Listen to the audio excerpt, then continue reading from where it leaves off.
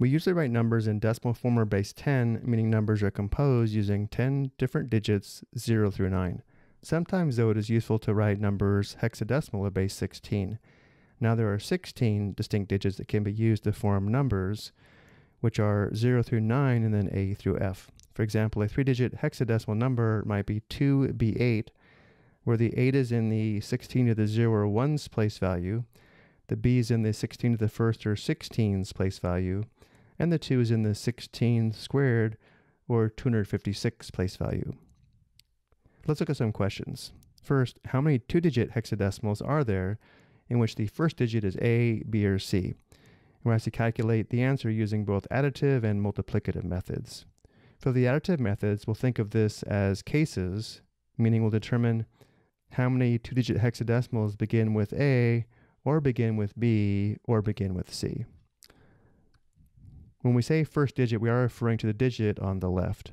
So the number of 2-digit hexadecimals in which the first digit is A is going to be 16, since there are 16 choices for the second digit, anything from 0 through F.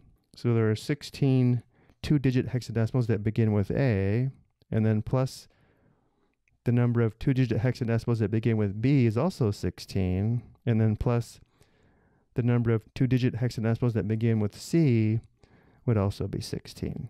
And 16 plus 16 plus 16 is equal to 48.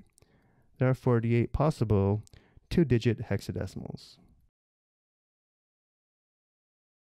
And now using a multiplicative method, we will think of this as two events, where the first event is to select the first digit, which has to be A, B, or C, and the second event is to select the second digit that has no restriction.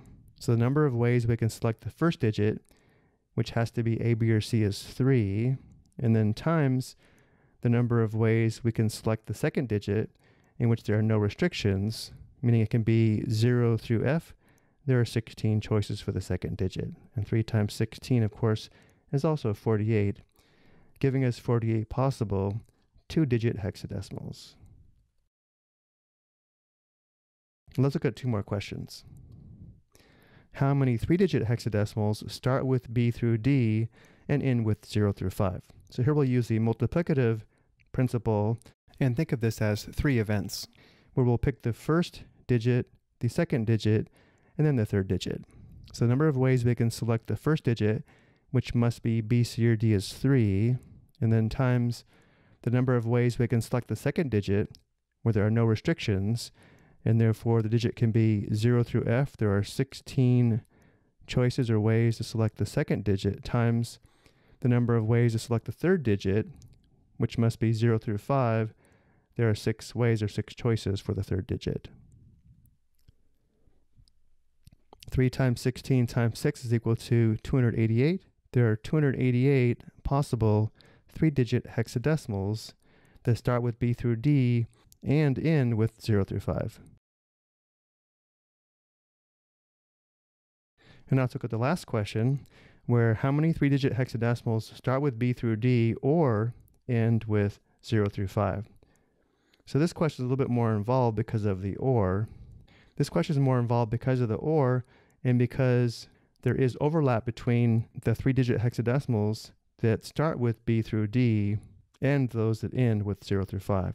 So to answer this question, we'll have to determine the number of 3-digit hexadecimals that start with B through D, and then we'll add the number that end with 0 through 5, but then we'll have to subtract the 3-digit hexadecimals that start with B through D and end with 0 through 5, because these numbers are counted with the ones that start with B through D and the ones that end with 0 through 5, and therefore they're double counted, which means we have to subtract them once.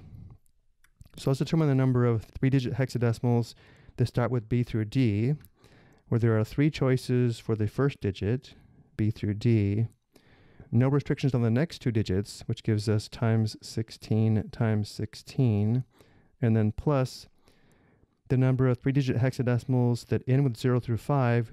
We need to be careful here.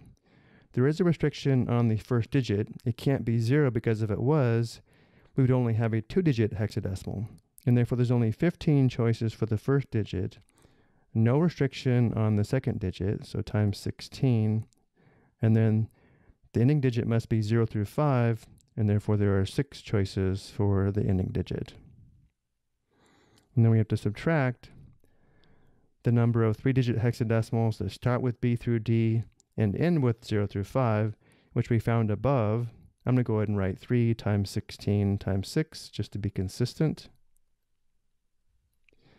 And now let's go ahead and simplify. 3 times 16 times 16 is 768, plus 15 times 16 times 6 is 1,440, and then minus 3 times 16 times 6 we know is 288 from above. Simplifying, we have 1,920 3-digit hexadecimals that start with B through D or end with 0 through 5. So notice how to determine this amount. We did have to apply the formula shown here that shows the cardinality of a union when these sets are not disjoint. I hope you found this helpful.